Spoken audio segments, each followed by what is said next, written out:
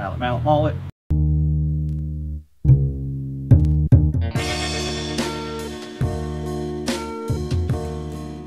This is a piece of Ko-Fi. I'm sure I'm not pronouncing that correctly, but I will put a link to the Wikipedia page in the description. It is a poisonous wood, so Ned is not going to be in this video, as well as I'll be wearing a dusk mask. This tree was in a garden that was along a driveway, and it was hit by a moving van, and the root ball was ripped out of the ground. Apparently it's something that woodturners really love to use. I will tell you, the end grain shows up just wonderful on this. But I don't have a lathe, so I can't turn it, so all the shaping was done with a draw knife and a spoke shave. I used a piece of paper to mark a straight line around for the bottom part of the head. And I sawed in about an inch all the way around.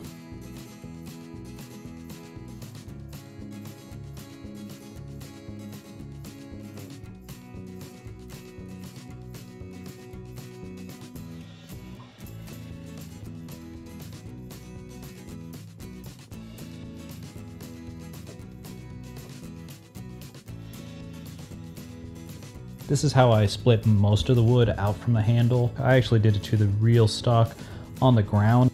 It's important, if you're going to use an axe, to keep your hands away from it.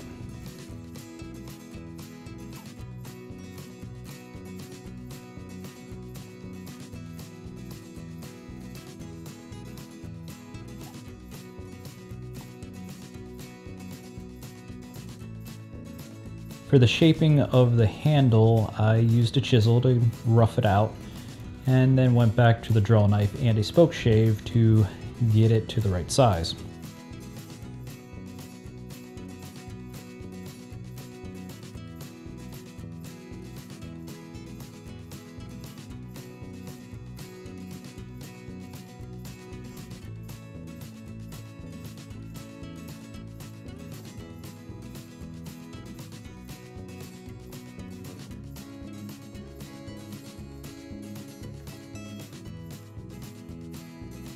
I also used a Mora knife to whittle away where the spoke shave couldn't get to.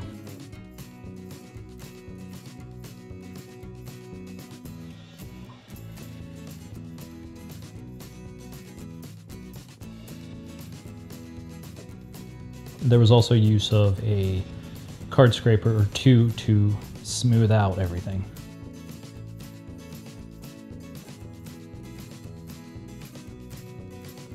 For the carving, I used a marking gauge to mark bands around the top and the bottom, as well as the counterweight. I don't know what you call the bottom part.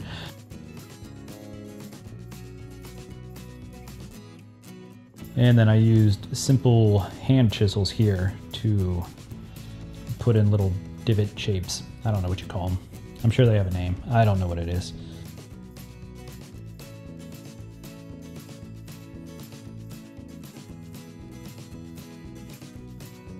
And I use a V chisel on the bottom.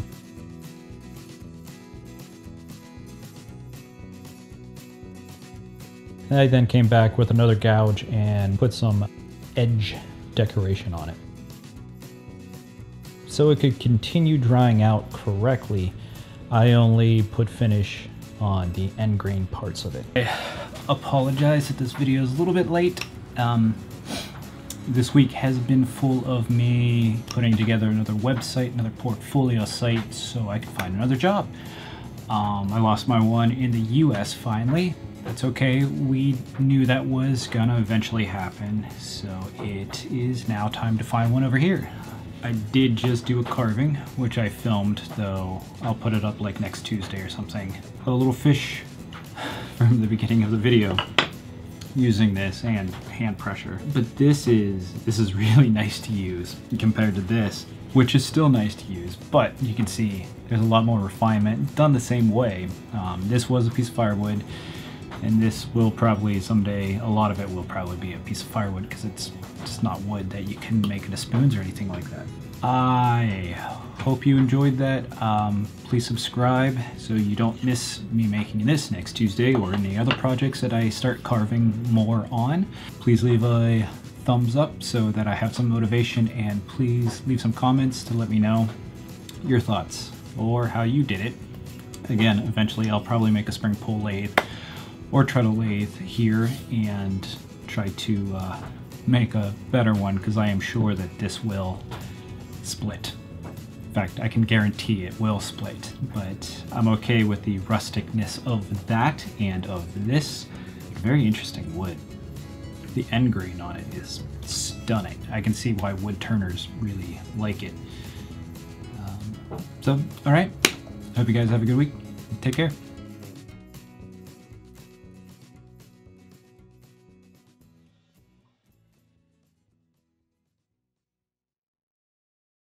My blonde wood shaving mullet. Party at the end of this video. Woo!